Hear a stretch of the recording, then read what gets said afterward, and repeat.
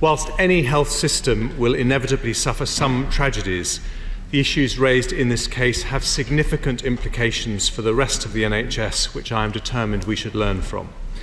Firstly, though, I would like to offer my sincere condolences to the family of William Meade. I've met William's mother, Melissa, who spoke incredibly movingly about the loss of her son.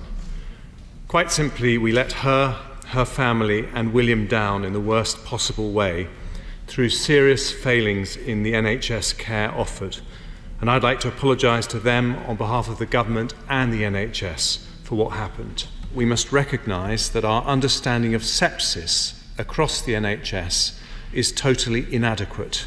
In January last year, I announced a package of measures to help improve diagnosis of sepsis in both hospitals and GP surgeries, and significant efforts are being made to improve awareness of the condition amongst both doctors and the public. But the tragic death of William Meade reminds us there is much, much more to be done.